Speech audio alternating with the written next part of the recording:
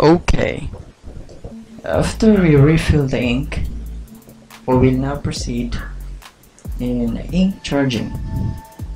But first, you check the ink covers are closed and the inks are not mixed. The inks are filled in their specified tanks. Then get the power cord, plug it in, then push too hard enough for the power cord to stuck in the socket.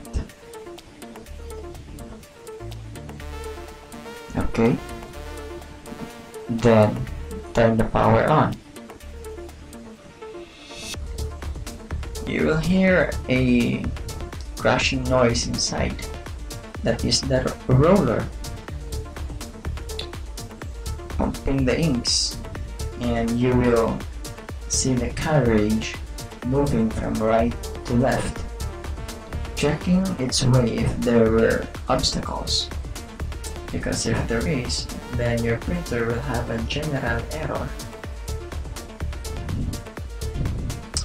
And now, if it is resting in the right side, that is normal, and you will see the light indicator in the ink label up, because the bottom is for label for the paper jam, and the red is in top and it is steady, and it is for ink charging. This is the cancel button.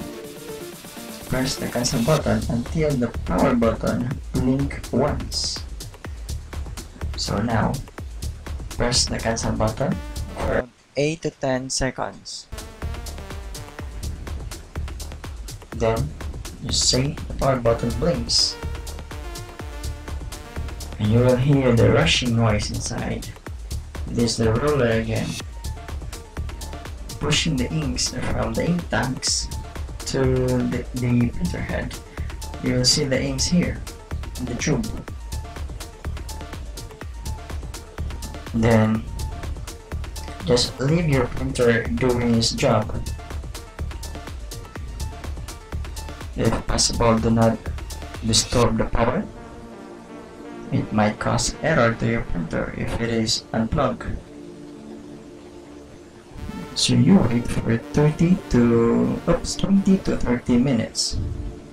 It is advisable to wait for 35 minutes so that your printer can cool down before you are going to print. But first, you must install the driver. Just click the link above